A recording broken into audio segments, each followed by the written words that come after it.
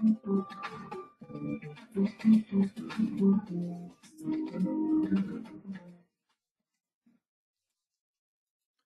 morning, good afternoon, good evening to people around the world. This is Martin Hubel, as always, your host of the DB2Night show, and we are at DB2 LUW, show number 240. Who knew? This is in our 13th year. We've got that many shows up there. And my very special guest today is Jim Bean of Cigna Technology. How you doing, Jim? I'm doing great. And yourself, Martin? Oh, we're hanging in there. We're getting ready for Christmas here, and it's always exciting. Just 14 more sleeps, and then we'll be at Christmas Eve or Christmas Day, one of those. And but we're back to having a more regular sized family gathering this year, as everybody's double vaxxed up here, and we're getting our boosters. So we're looking forward to that. That's for sure. And let's carry on and flip some slides and get the housekeeping out of the way. As always, please follow us on Twitter. Hashtag DB2Night, and our replays on YouTube are picking up. People seem to like that ability to look at the DB2Night show and come back to it without having to put stuff on their machine. We, of course, always have the other downloads available, and Jim has a Christmas-sized handout for you this time around, and we'll be sharing that with you later on as well. Our normal disclaimer here. Things are copyrighted. We respect those. We are recording and all of that type of thing. And I remember the days when I used to try to read that. I usually made it through without too many mistakes. As always, our quick announcements are the upcoming shows. We've got shows booked all the way into January and February. We'll be announcing more shows as I line up the guests for February through June, and we're looking forward to the next two LUW shows. John Hornibrook will be here talking of his troubleshooting handbook on access plans. John is the man and has been the man for pretty much forever on the DB2 LUW side when it comes to the access paths and the optimizer in DB2 LUW. And then we've got the big boss, Peter Mirsajewski, who is a fantastic presenter and a really nice guy. We're calling that new stuff because there's a new announcement. I think it's coming out next week, and he'll be talking about that on the February 12th show. So for now, we're just calling it new stuff. So that's a placeholder that you don't want to miss that show. Next week, we have Datagate from Sonia on the DB2 on Z side, and also next month, we have Patrick Bossman in to talk about tools updates from DB2. Of course, those are the free tools, Data Studio, and they're looking at the DSM strategic replacement, and they'll be talking about that as well. So those are great shows coming up. I can tell you in the latter half in the spring, we'll be having vendor, consultant, and lab people on both sides. And we hope you can join us for those shows. I'll be publishing the dates and getting the speakers lined up shortly. As always, our founding and primary sponsor of the DB2Night show is DBI Software, and you can watch their video to how to tune DB2 LUW in minutes. And I have good friends in the IBM or in the DBI software development lab, and we talk quite a bit, and they continue to enhance and improve their DBI suite of tools. So there's some good stuff there. Congratulations. I think I've got the name correct this time. Stephen Baker of Aetna is a gift certificate winner, and that was sent out to him already. And again, our sponsors is yours truly, Martin Hubel Consulting and DBI. And I think I had these pictures in last month. I meant to take them out, but Charlie is still barely with us. I think he's going to be going across the Rainbow Bridge soon, and that's a bit of a shame, but it's the reality when our pets live far shorter lives than we do as humans. It's always, we're getting a little sad about that now. But he's still a loving, cute guy. That's the main thing. He's fun to have around. All right, now we're into our studio audience polls. So let me pull these up. And we'll launch our first poll, the standard question here. Which version of DB2 are you currently running?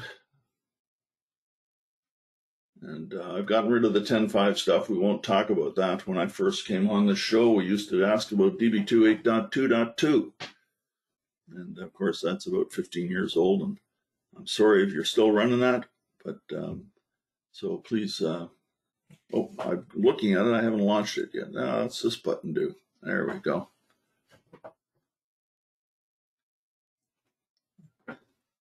And good to see the people are on mostly 11.5. We do have some older stuff out there, and that's par for the course these days. Seems the more serious you are, the slower you are in terms of adopting new releases. And at other times you have a burning need for the new features and you get those in quickly. So with that in mind, I'll close that poll and share the results. And here we have it. Of course, this allowed people to answer more than once, so that gives you an idea, though, that most people are on 11.5 or have it somewhere. Percentages, of course, are well above 100% there. Our next question is which platforms do you run on? X, SUSE, and other types of Linux, and Red Hat, and Windows.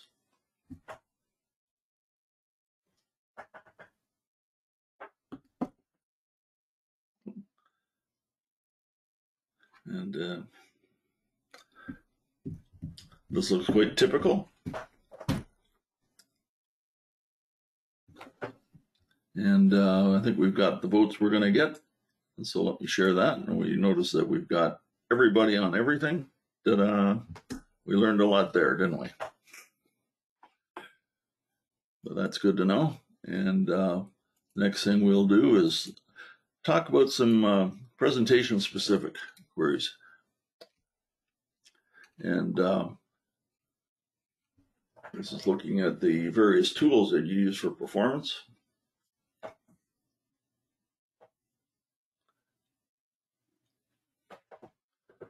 And seeing what people have here, this is always good to see.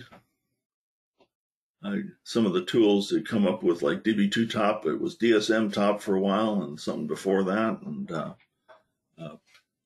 they keep threatening to remove that until people yell at development, and then they update it and bring it and continue to support it. That's good to see. In terms of this, we have about 64% of people voted, but I'll close that off and share that. And what we see is we have most people using Explain, Design Advisor, that's one of my favorites, DBI tools, and then people do like DB2 top. That's kind of interesting information to share back with IBM. So with that, we'll move on and do our last question here before we turn things over to Jim. Is how do you consider your DB2 performance? And I'm only giving you one choice here.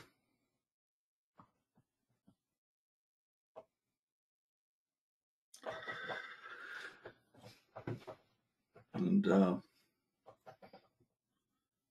this is not really all that surprising to me, but it's a good thing to see. 67% say performance is satisfactory at this time in DB2's life after being out for about 30 years. I should hope that people can get to a satisfactory level of performance. And of course, performance is you're never really done. People think it's mostly good, but with a few areas to fix, and you know what those are. And then a few people don't know, and nobody's saying it's unsatisfactory.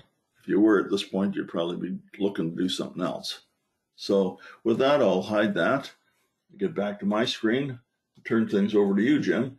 And Jim and I made an executive decision in the last couple of day or so that Jim has far too much material. And Jim, this stuff is great. So we've decided that we'll call this part 1, and Jim will go as far. He has a good break point in mind. And so we'll go for about 45 minutes or so, and then we'll come back and do it again. So you'll essentially get 2 presentations for the price of 1. So, Jim, with that, I will be monitoring the question poll and the questions, Okay, great. and I will mute myself so I don't you don't hear me feeding Charlie cookies or doing other things. But I'll break in as I see questions come through, and if you have anything for me, I'm on it, and I'll be right here. So take her away. Yeah, I just have one question. Yep, I need to share my screen with you. How can I do that? Oh. You know, the thing with this is I can make a new mistake every time I do something, you know? And of course, you should have it now. I see your screen, so we're ready to go. Okay, and hopefully you're seeing the title page here. Yes, I'm also seeing your next slides. You're not in presentation mode. You're in kind of a presentation mode, or you're showing both monitors. Do you have two monitors? Yes, I do. Okay, I think we're seeing both because on one we're seeing the current slide and we're seeing the next slide. I'm cool with that, but I don't know if you want to change how you're showing that. There you are. Beauty. Okay, better? We're all set. Okay. That's just great. Thank you. Perfect, thanks. Okay, so what we're going to talk about today is various considerations and techniques for optimal database performance. And as Martin said, we're going to split this into two because I ended up with much more material than I had thought. I have my own list of, what would you call them? Disclaimers. You can read through those when you feel like it. The first topic, though, is about hardware, software, and concurrency. And we're going to discuss a couple items here at the DBMS level, the OS level, and the server level. And of course, you know, once you're talking these various levels at the server, you know, you're looking at the resources, the CPU, the memory, et cetera. Storage is another big area in play here. And one thing that I did want to get into some details about are the costs from the lack of currency. And we know this firsthand from some of the work that we did earlier. At one point, some of our applications were, let's just say, a little bit behind as far as DB2 versions. And there were a couple of cons to that. There were definitely some security vulnerabilities that we experienced, some code defects, lack of support because you're running unsupported versions. And of course, you didn't have those new features and new functionality that were available with the new release. Additionally, there were beneficial performance improvements that we couldn't take advantage of. And what we ended up doing in some cases was having to apply more CPUs, which generally leads to more licensing costs. So for the particular, one of the applications that I'll speak to in some details today, part of making it current brought us all of these benefits. We now had better security, we got rid of some code defects, we had better support, etc. But first, one of the databases I want to look at, and this is from the hardware perspective, this is one of our larger data warehouses that we have in Db2 LUW. This is for one of the data warehouses out of a group that total about 85 terabytes. And there were reports that throughput wasn't fast enough, but that it wasn't a performance issue. Well, if you're talking throughput, you're also talking performance. They were requesting more and faster CPUs, and of course that's going to impact costs, licensing, etc. And it would take some conversion and maybe probably even an outage to the business to implement all this, adds a risk, et cetera. All of this basically points at cost, increasing cost. And what we found out was the issue really wasn't with the hardware, it was more a design and the implementation of the design. And because of the way it was implemented, it was resulting in underutilization of the hardware that was out there. There was plenty of hardware available, it just wasn't being used. And we'll take a look at a couple charts to support that. The configuration for this is that there's a catalog node or coordinator node all by itself on one logical server. And then there were 8 partitioning nodes that were spread across 4 servers, 2 each as you can imagine. And each of these 5 logical servers has 4 CPUs and 64 gig of memory. So in total, there's 20 logical CPUs amongst those 5 servers. And here's a chart. This is from an older product called TeamQuest, but we still use it quite often in Cigna. And you can see the upper left corner there is the coordinator node. And you can see that's running significantly hotter than the 4 servers that are supporting the 8 partitioned nodes. And in fact, if you look back there in mid-February, we were actually hitting 100%. And these are 1 hour averages, so the spikes and the valleys, they kind of get mushed a little bit, but there were definitely periods where we were hitting 100% for some pretty decent times, not just minutes, but hours. And with that, of course, there's all sorts of alerting, the workload slows down, et cetera. But if you look at the partitioned node servers, there's plenty of horsepower available. In fact, looking around here, keeping in mind, again, that there's 4 CPUs per server, let's say we're using 100% up there on that first one, so we're using all 4, but on each of the others, we're only using 1. So basically, we're using 8 CPUs out of our allocated 20. And again, you see that up at the top there. It's very inefficient to process this way. You don't get the parallelism you're looking for. And as you see there too, the partitioning node servers, generally under 25%. They spike up during backups, of course. And then that catalog node server was very busy pushing 100%, and we had alerts at that node. And that kind of violates the whole idea that you're trying to do here. The catalog node, you don't want that to do any of the heavy lifting. True, it's going to do some work, no doubt about it. However, it should not be doing the heavy lifting. It's only supposed to be the coordinator. So as I mentioned earlier, it's not that there was a shortage of CPU, but rather it was the way the CPU was being used. And you know, a lot of this has to do with proper partitioning of the larger objects and the placement of those objects. And you know, you want to spread that workload. You want to spread the underlying files so that you get the maximum parallelism possible.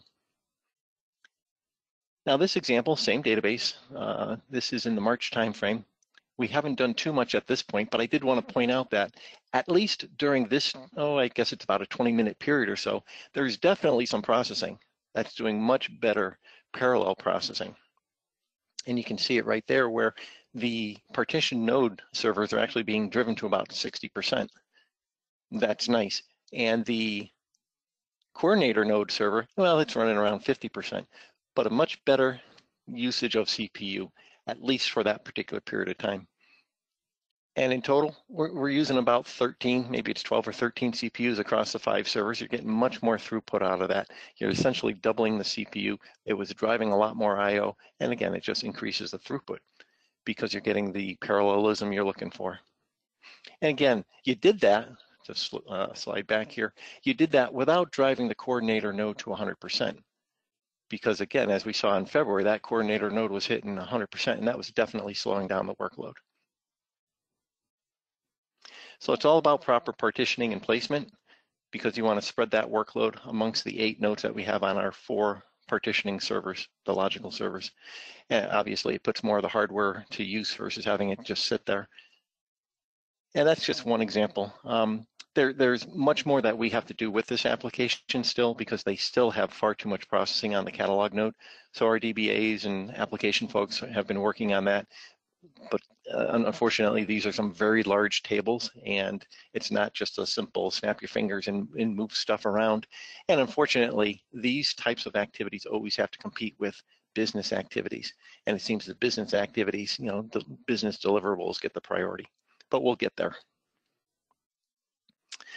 And a lot of this has direct ties to configuration parameters. We'll look at a few of those shortly. You know, parallelism, whether you're employing that or not, and how many cores, what's the speed of the cores, whether or not you're deploying compression, what impact that has. And also, you know, offload accelerators, you know, things like the IDAA on the mainframe side that, you know, DB2 up on ZOS uses. Reporting databases, we do some of that here. We used to do a lot more where we had more on reporting databases to separate that from the OLTP workload. But whenever you do any of this kind of offloading, you can always look at minimizing the data that you're moving around and putting on your, let's call it alternate copy. That could be logical or physical, but you want to minimize that data horizontally. Maybe you don't need every single column. You also want to limit that data vertically. Maybe you don't need every single row. For example, we have applications that may need to retain appeals data for years and years, but non-appeals data, well, we can get rid of, you know, far quicker. And of course, a lot of tables may not be necessary either.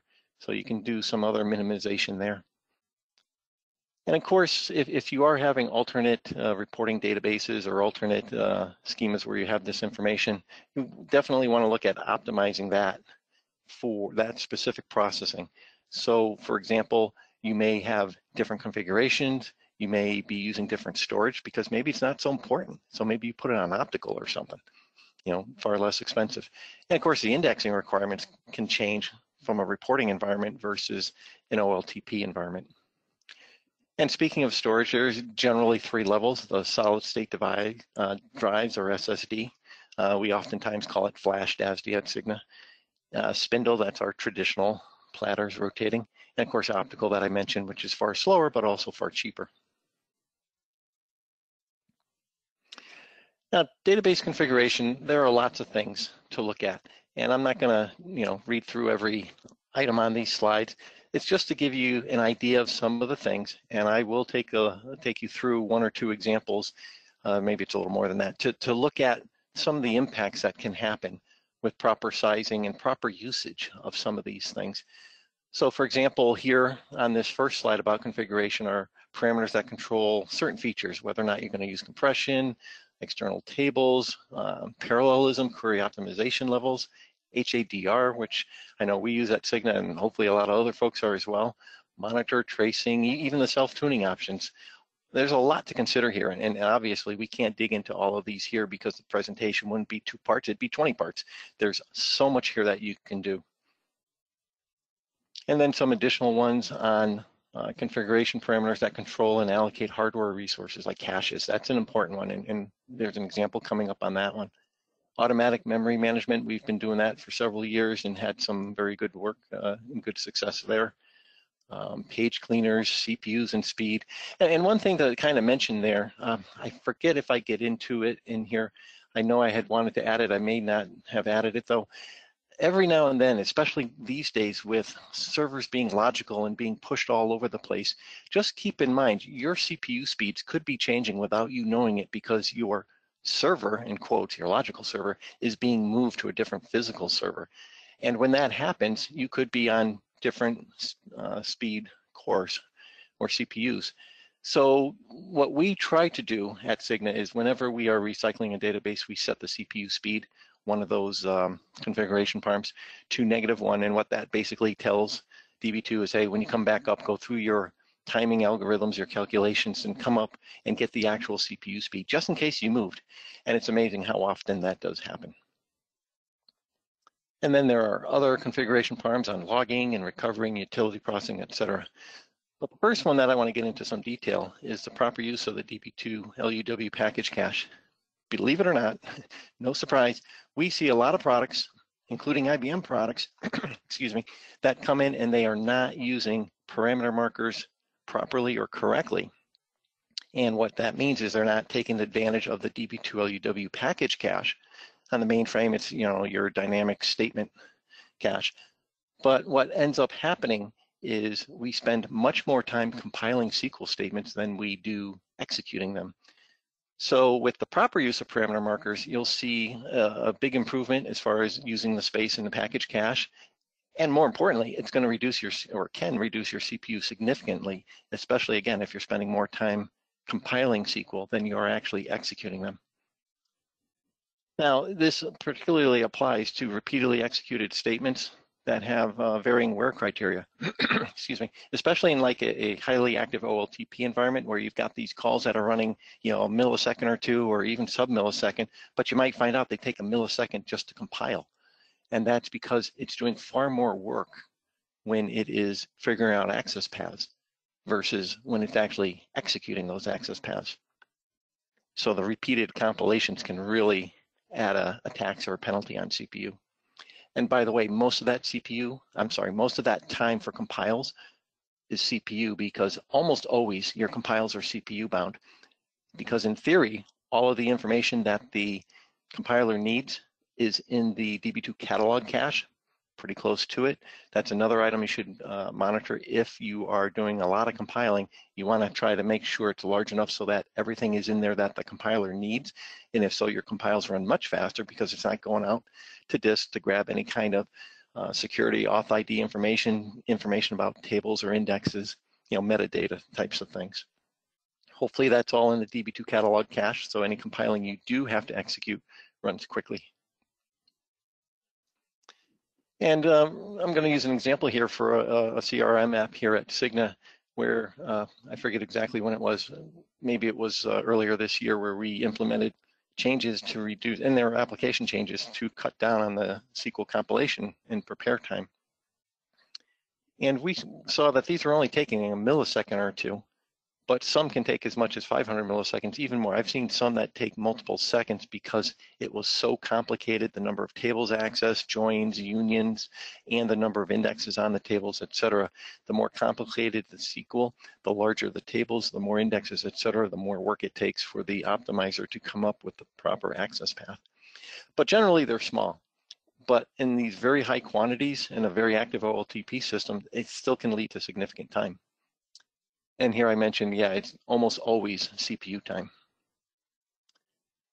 So this following slide, in preparation for this, what had happened was we have a 1-1 freeze as most companies do, and during that freeze we noticed that, wow, we had some things going on with some new SQL calls that were in the environment, 6 sets of SQL calls, all dynamic, and we noticed that our comp and prepare times increased. Show you that chart real quick, and you can see that that actually happened toward the end of January. And it happened earlier. The end of January is when we fixed it. So what we did do was, again, we instructed the application on proper usage and how to use the parameter markers within their SQL statements for these 6 sets. Now, why these 6 sets? Well, we did some analysis of the package cache, and we did find the ones that were, doing the heavy compiles. Because some of the tooling, it's difficult to find that. Compiles are very fast. But if you look in the DB2 package cache, and you can actually do a snapshot of it, and you can pull it off with select statements, I mean, you can pull off and you can see exactly who's doing it. And I'll show you some examples shortly. And what we did for this application was we identified the top 6 that were by far making up 80–90% of it. And so we went after those. And some of the other ones were batch and some of the other ones less important. You're always going to have some compiles, but you just don't want to have some of what I'll show you momentarily. And what we saw that it reduced the comp and prepare times about an hour or 85%. And it was, again, pretty much all CPU time, so about an hour a day. And it also reduced the overall database processing time by 12% because there were so many of these compilations each day. And again, we picked those top 6 because it gave us the biggest bang for the buck. Why did I pick 6? Probably because number 7 really didn't have that big of an impact, and same with number 8. Again, here's that chart where we saw the improvement implemented at the end of January. Now, the same thing can happen with batch.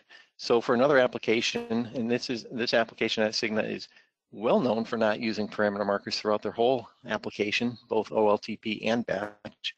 And well, let's just take a quick look at the next slide.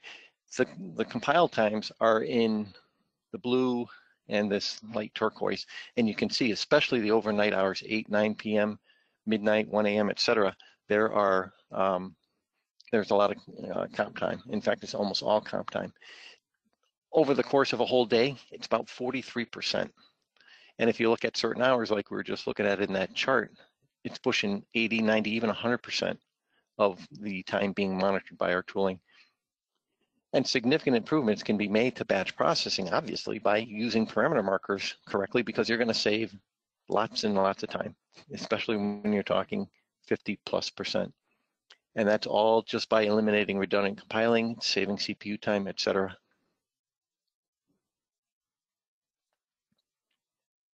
Some more information about parameter markers, or host variables as they're called on the mainframe. Use them appropriately for frequently executed dynamic SQL calls with varying where criteria and the time it saves, et cetera. And I mentioned this earlier about compile time can actually exceed the SQL call execution time. That happens very, very often. On a well-tuned application, your compile times can be worse, and usually are worse, than compiling the SQL.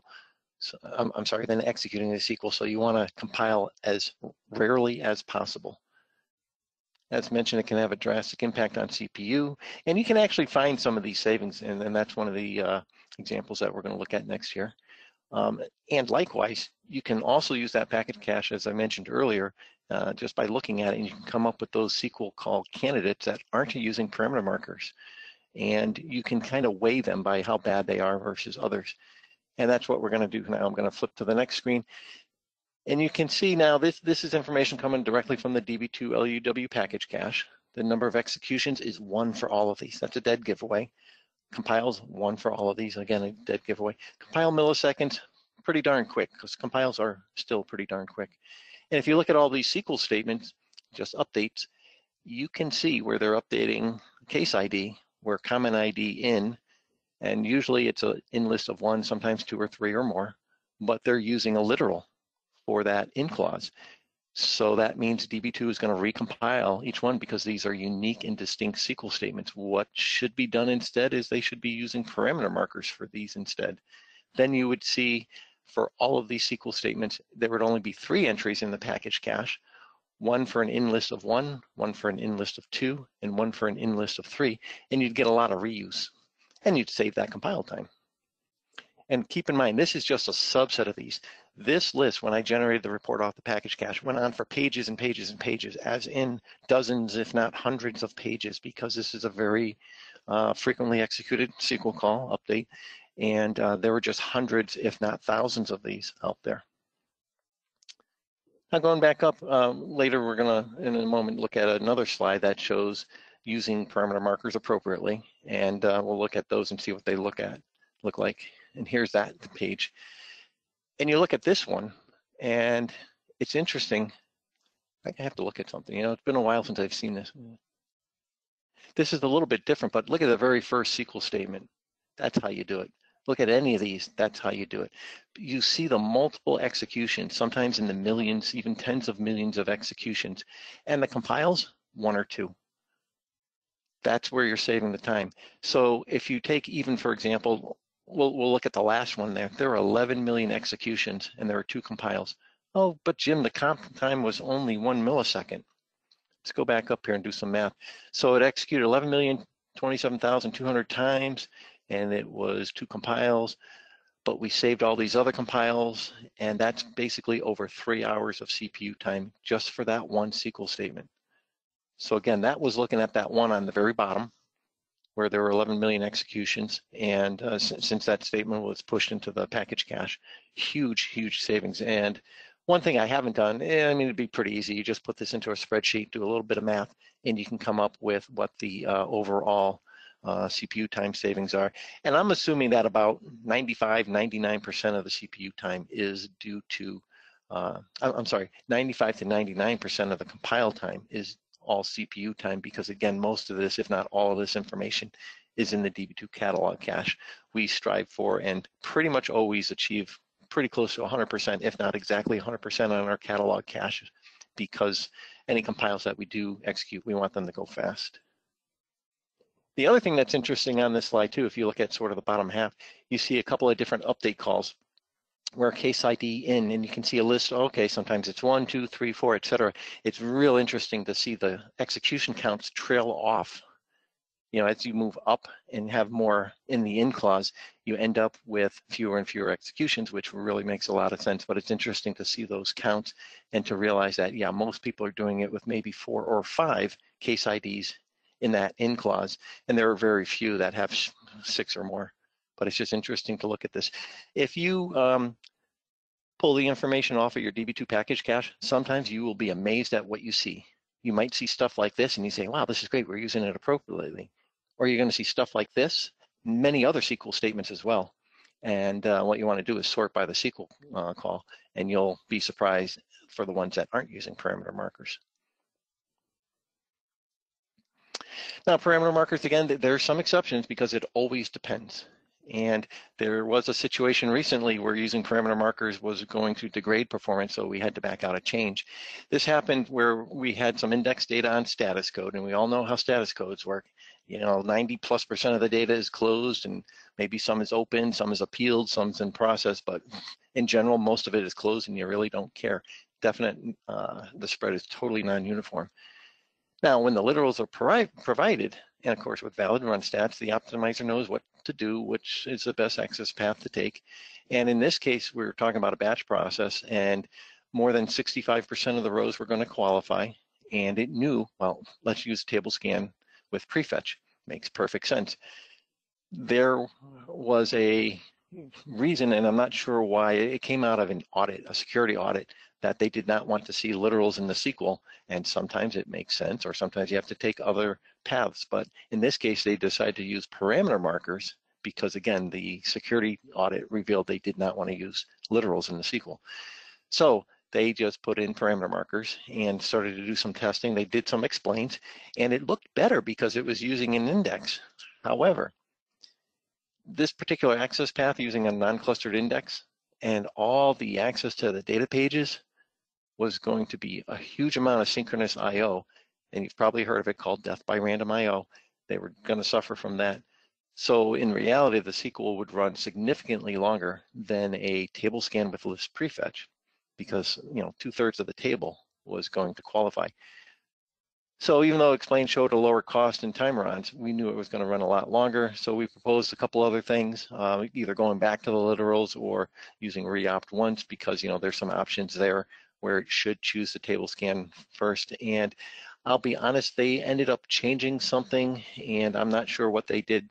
I think they also made some other changes to the SQL call, and they were able to get out of the jam that they were in, but they definitely did not use parameter markers for this call. Now we're still in the database configuration topics. There are other things too that we run into all the time.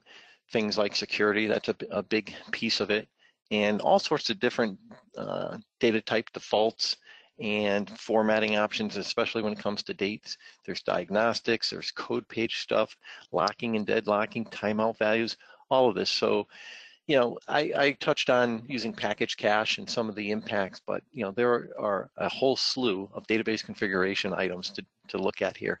And there's a lot of self-tuning that can help you with these, but you may find that you can employ those. Sometimes you have to look at some of these, but there's great documentation on each and every single parameter out there that can be tuned. And you just have to work through them, and the more experience you get, the better.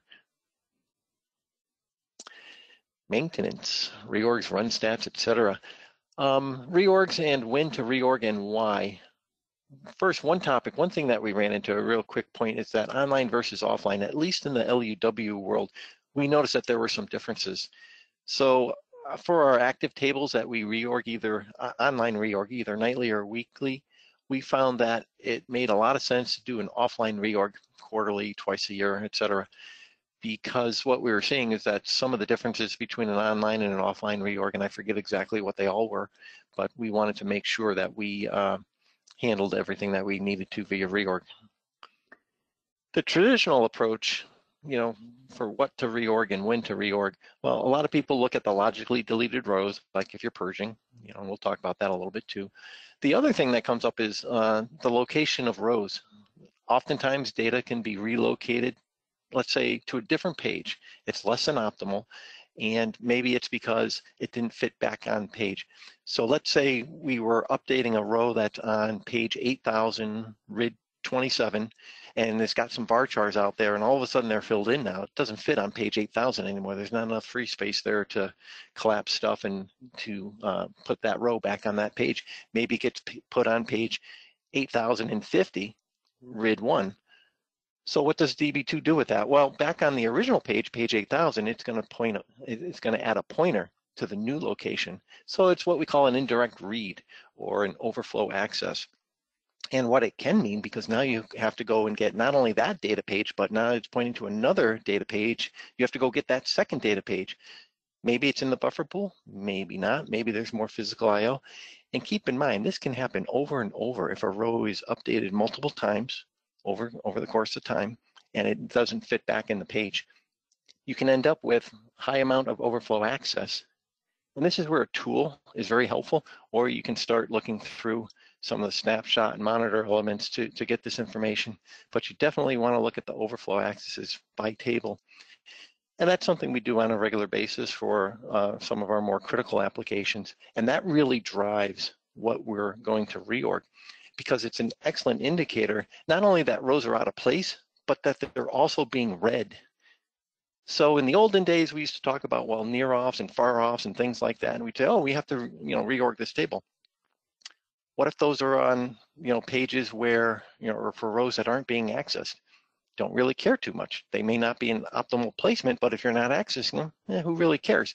But if you are accessing them, these overflow access counters, they are being read, they are being used, you are suffering the performance penalty of having to do additional physical I/O because the rows are not on the page where they were originally put. Plus it screws up your data clustering sequence. This is all indicative of needing a reorg. So those we use to kind of prioritize things. Not only the fact that we've got rows out of place, but they're actually being read on a regular basis. So getting back to that large data warehouse we started off with, there were some maintenance activities that weren't happening regularly, and some of the DBAs and myself got involved, and there was some reorgs done in March, and we'll take a look at those real quick here. Now, these SQL calls, even though they're called reorgs, these aren't reorg jobs. These are SQL calls that were impacted or improved by the reorgs. And you can see, so we had some SQL calls, again, there's about 6 listed here, that were taking upwards of 1.5 to even 2.5 hours per day.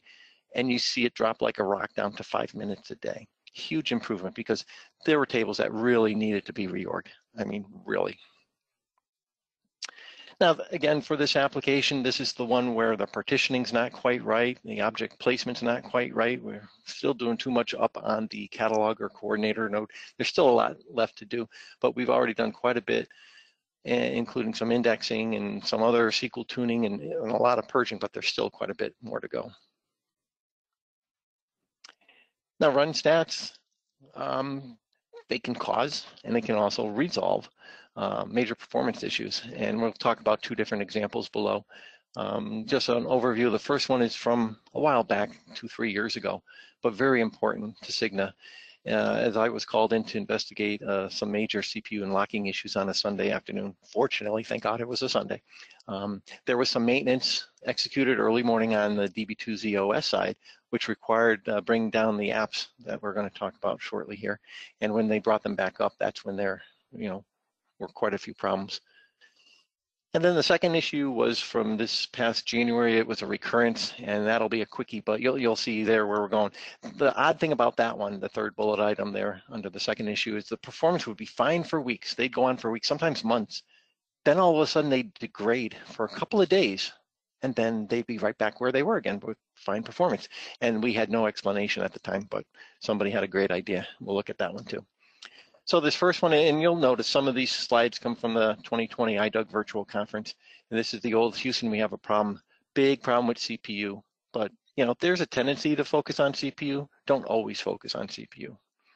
But in this case, one thing is for certain, always know what the problem is before tuning. So that's kind of a side or a tangent to this presentation, but it's a very important key point. So we're going to look at an insert statement running long due to locking, and people were focused on that insert, but it wasn't just a problem with that insert and locking. There were some other things going on that people hadn't looked at and considered yet, in particular a select call, which was a 2-table join, including the table that was being inserted to. And this all resulted in CPU exhaustion, locking, etc. Now some of these are kind of small. I think I can zoom in. So you'll notice on this particular day, February 24th, all lock wait time. This is the insert to this particular table, med claim detail. All lock wait time, execution times, pretty much normal. Sorts, nothing. Rows written, pretty much normal for a Sunday. Rows read, nothing. Jim, doesn't look bad, except for we're seeing a lot of locking. So a crisis call was initiated because of the poor performance, and the focus was on locking in these particular inserts, but there wasn't a full understanding, and so at least 1 or 2 recycles were attempted, and of course that had no impact because they didn't understand the root cause of the problem. So again, getting back to that first bullet, always understand what the problem is and impact before tuning or taking any actions. You can recycle this 5 times, it's not going to help you. So I was asked to join the crisis call, and they were about to recycle again, so we halted that because, at that point, I know I didn't understand the problem. I knew what I was told, that they had some inserts that were locking. Okay, fine, but why? Started looking at some other information. We'll see that in the next slide, and the issue shifted to the select that I mentioned earlier, which was locking with the inserts. And the select, although it was normal for a Sunday as far as volumes and things, things had really changed. Instead of averaging 70 row reads and 0.2 milliseconds per execution, it was up to 370,000 row reads and 35 seconds per execution. Yeah, big problem there. Again, kind of tough to see, so we're going to zoom in. So here is this is just overall at the database level. You can see this Sunday is way out of whack compared to any other day, even weekdays in the past. Same with the CPU, same with the reads. The writes actually are a little bit low. Well, no, a little bit higher, but definitely a lot of locking going on too, as you can see. Now here's the select call. The select call is doing some fetching, but it's also being impacted by lock wait time. You can see that. So he's got some locking. Again, execution counts normal, sorting normal, rows written to temp space normal. But wait a minute, here's our problem. 15 billion row reads were on that day where we usually have nothing or close to nothing, and a compilation too. So something changed with this call. So where do we go next? Well, we start to look at the access path, and we're going to look at the before and after, and there's a very slight difference there that resulted in a huge difference in performance. And again, this is kind of an eye chart, tough to read, so we'll zoom in. And without getting too detailed, the access paths are almost the same. If you look, you'll find out the same indexes are being used, but the costs are different. And then the sorts are kind of misplaced or replaced. They're different. They're in a different location. And the costs, like I said, are way off. Well, let's look up at the before. What stands out, and we saw this as soon as I joined the call, is wait a minute, we've got run stats here executed at 5:30 in the morning, and there's no data on the tables. So what's DB2 going to do in that case? He's going to use defaults. He's going to say, I got no run stats.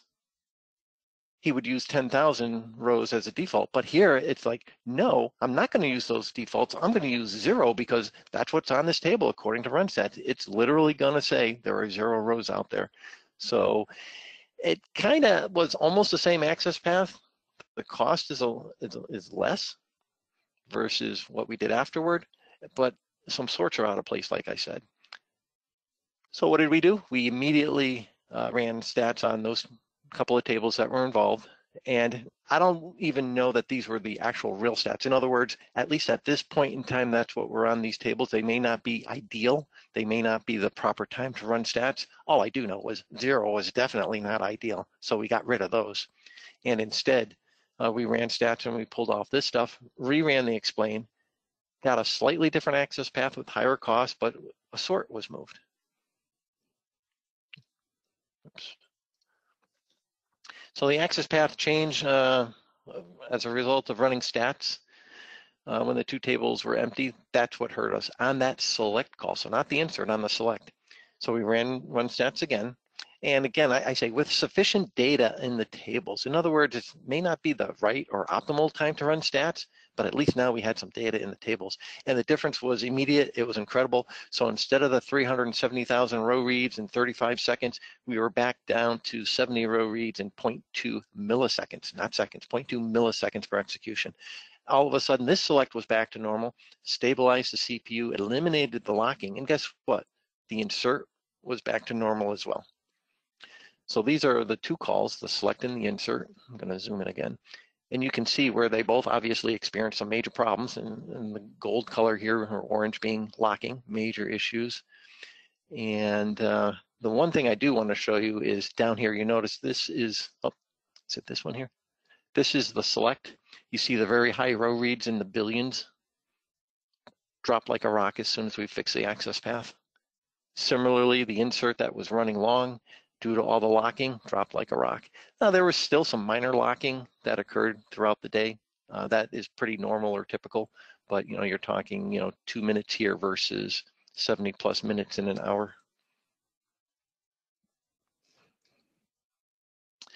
Now, this is the other example of where run stats made a huge difference. And this was interesting because I know I hadn't thought of this. One of our DBAs picked up on this, fortunately. So there's an issue that started on the 28th. This is the one where things would be running fine. Then all of a sudden, things would get bad. And then maybe a few days later, things were back to normal without changes being made. So what was going on? And these SQL calls, there were 7 table joins, and they were unioned together 3 times, but they were all relatively small, under 100,000 rows, so not huge. And they had let's see. Yeah, I do have a chart. So this is what I mean. They'd be running fine for days. You can barely notice any time for these SQL calls. They're all site admin calls for whatever reason. And then for a couple of days, they were really bad. And why? Well, when they were using full run stats, they got a better access path. What we found out was that the sampled option was being used on run stats for these tables, 7 of them, that were under 100,000 rows.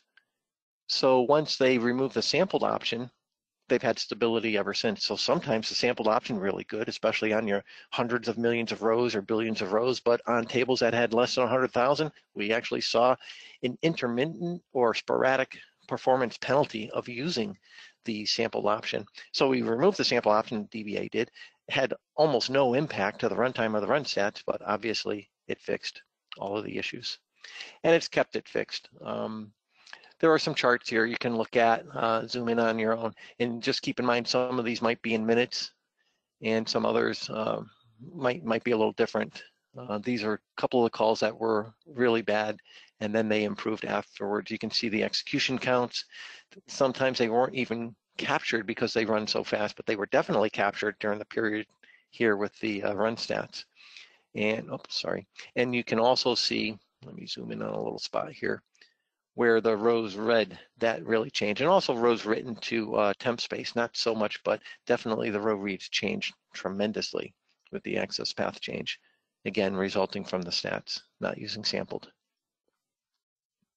Some data archiving and purging topics. But Martin, did you want to get in a word or two? Yeah, I think maybe I will.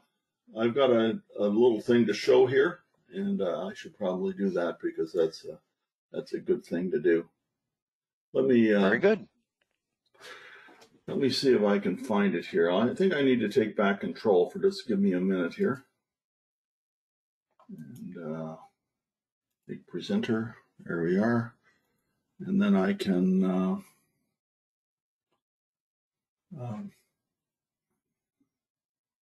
in here, and I should show this uploaded video.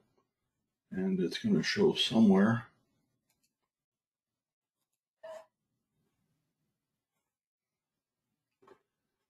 I hope. Show video, play.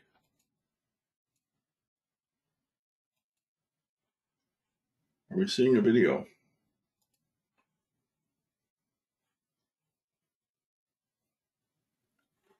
I don't see it. I don't know what I've done wrong. I see the DBI overview screen, but nothing is playing. Okay. I'm wondering where it is. Oh.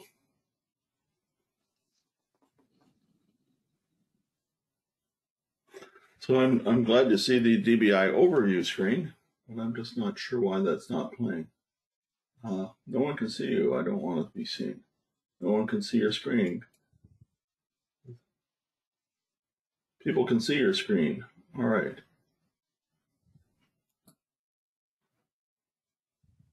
One last try here. There it is.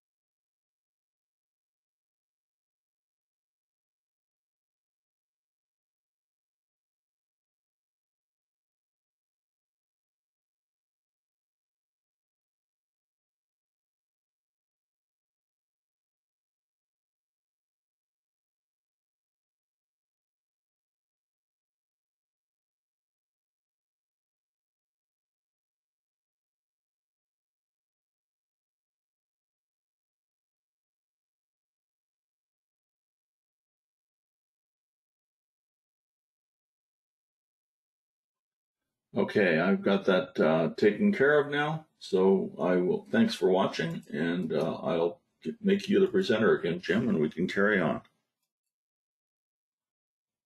Perfect.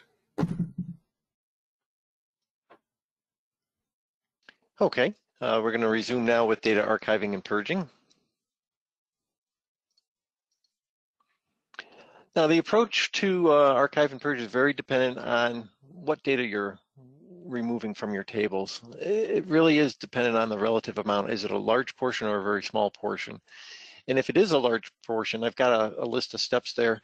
You want to unload any of the data that's going to be archived, if there is any. Maybe it's all just being purged. And then unload the data that is being retained. That is required. Optionally drop some unnecessary indexes. We do that just to speed things up, especially on the load.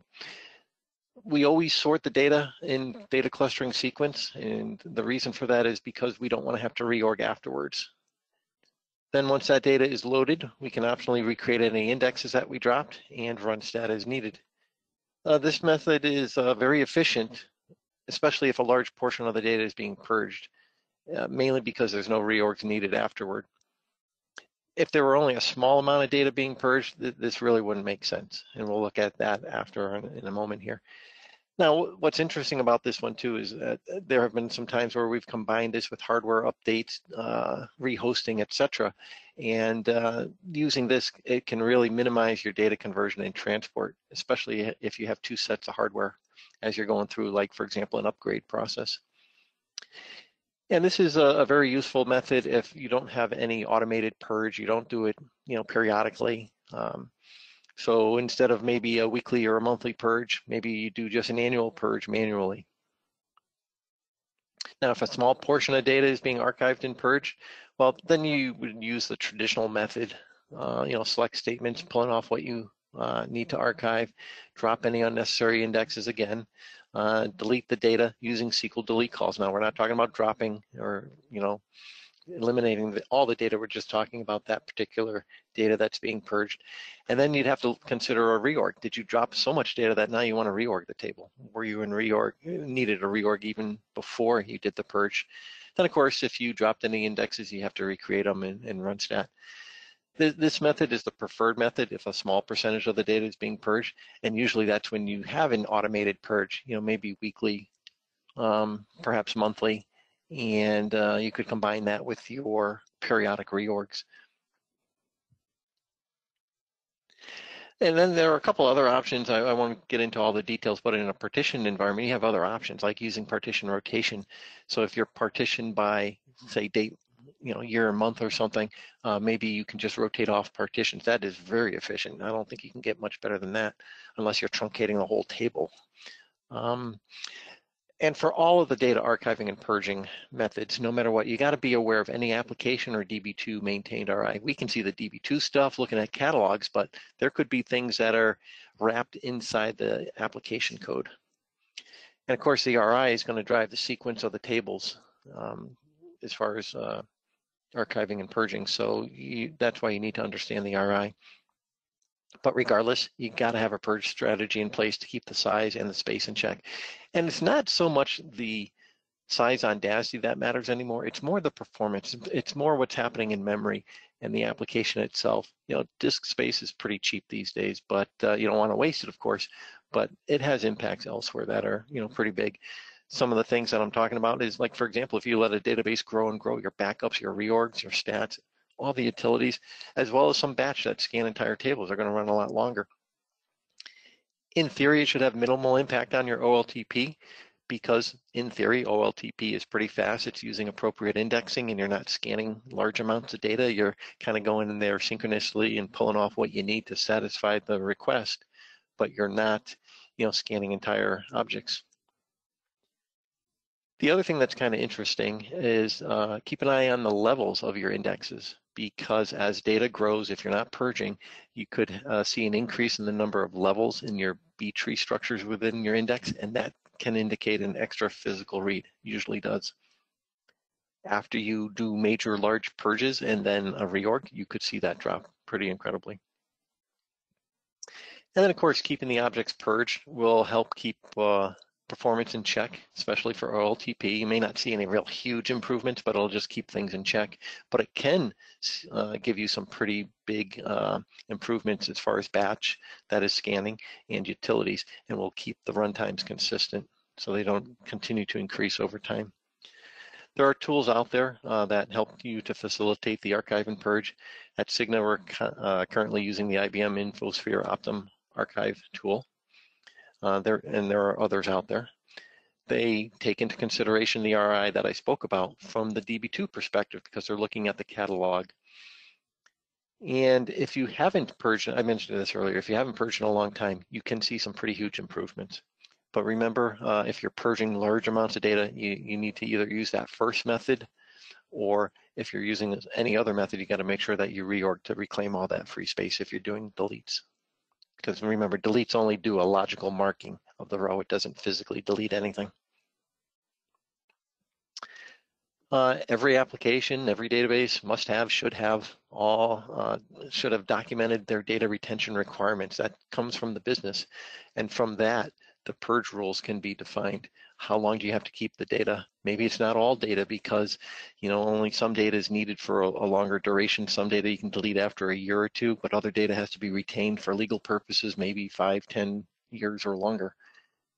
And I think we had mentioned this earlier too about only archiving the data necessary. Maybe you only need a subset of tables, some of the rows like appeals data, some of the columns. You probably don't need them all. Because the smaller the data you have for retention, the smaller your archive tables or files will be. And you want to, you know, execute this on some regular basis versus leaving it for the one and done, you know, maybe a once a year manual thing. It would be better to automate that and to do it during a quiet time, you know, nightly, weekly basis. We've even had some applications that were purging on a regular basis throughout the day because they had so much data to purge. Just watch out for locking in your commit frequency. You can use a product, as I mentioned earlier, or you can code it yourself. Just purge that unnecessary data, and then be sure to reorg and run stat as required afterwards. We already talked about some of the impact on sequential batch processing and maintenance. So here's an example where the performance improved pretty greatly after some major purging that was done in September, and this was in preparation for some other activities, and it just had a huge improvement. You can just see overall things improve, but what's more important is you look at this slide here and you see the true physical read rates, and this is on a per day basis, so the numbers are and these are in reads per second, but if you calculate out the numbers, we're doing over 8 billion physical reads per day before the purge. Just after that purge, that weekend of September 11th and 12th, just after that purge, it was 6.7 billion physical reads per day. But the reason for that is because the data that was being purged were put in kind of like a second set of tables temporarily, just in case there was any problem, just so people could look back at that data to ensure everything was okay before we outright purged it. So there was like a second copy, second set up. Then towards the end of September, I guess it's around the 27th or 28th, those tables were dropped. And you see, so now the true after purge physical read rate is down to 2.8 billion rows. I'm sorry, 2.8 billion physical reads per day. That's about a 65% reduction. So it was huge once we got rid of those second copy tables that were being retained. SQL, I think what we'll do is we'll start part 2 with this the next time we get together. I'll just give you a quick overview of what we're going to do here. Some of this information too is going to come from presentations at the Central Canada DB2 user group as well as IDUG. And in those presentations, you'll find much more on SQL tuning, but there are a couple things, including a couple of new things that I've put in here that I want to go over, and we'll just review those real quickly on this slide. And the reason is because we come across this often. I know everyone has heard, don't use select asterisk, okay? I want to tell you why. You hear it over and over, sure, but it can make a huge difference because if you're doing physical sorting, now you've got more data to sort. So your rows are longer, what you're submitting to the sort and what you're getting back. So the less data, the less rows, the less bytes that you're sorting, the better. And probably more importantly, is it makes a huge difference when the DB2 optimizer is looking at indexes and considering whether or not it can use index-only access. If you're selecting everything, that almost rules out index-only access unless you've got an index with every single column. So don't use select asterisk unless you absolutely positively need every single column. It's a simple rule, and that's the way it should be, because especially that third check mark there, index only access, you could be killing yourself and not even realize it. Proper placement of parentheses, another pretty simple kind of thing. You'd say, hey, Jim, this is pretty simple. Right, but we see a lot of abuse or a lot of mistakes made with this, and so we'll look at an example next time. And just at a summary level, just avoid them when you don't need them, and be very careful and be very specific about where you do place them, because incorrect placement, not only does it invalidate proper index usage, and that gives you performance issues, but more importantly, it can invalidate your results.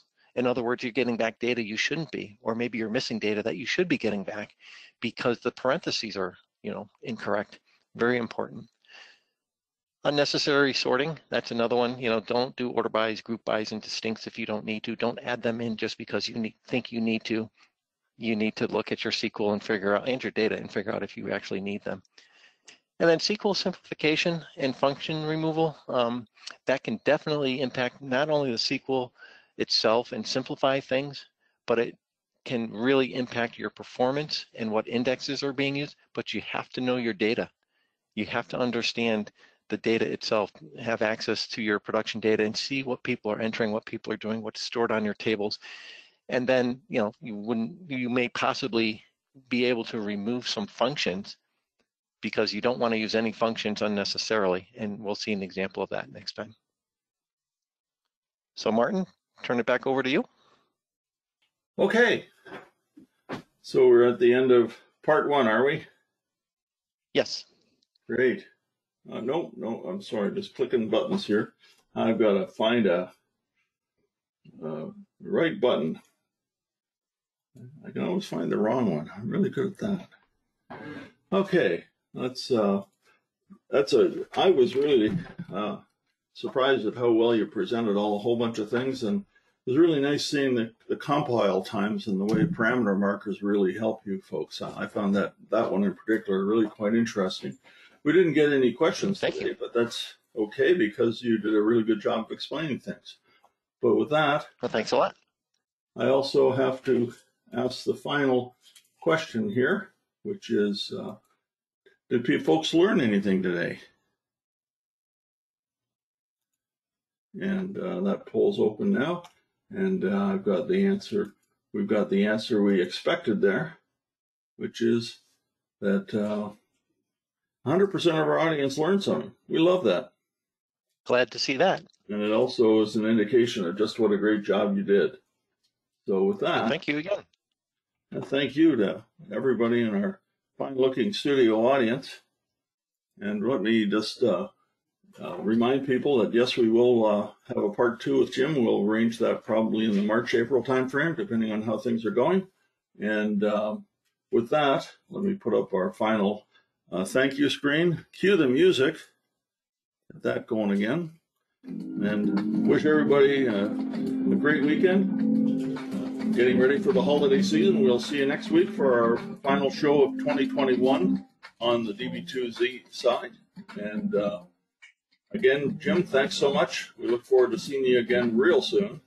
And everybody have a great rest of the day and a great weekend. Bye-bye all. Thanks.